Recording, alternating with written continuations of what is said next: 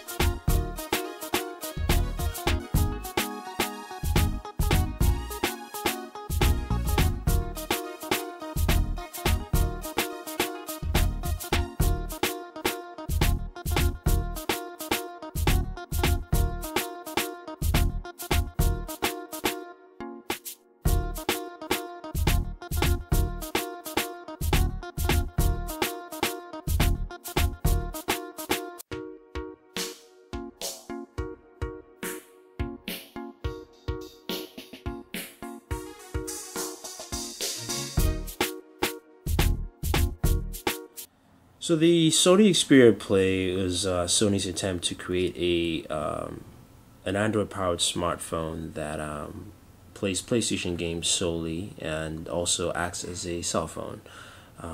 We haven't gone in depth into the phone functionality of this phone because this review here it's strictly on gameplay.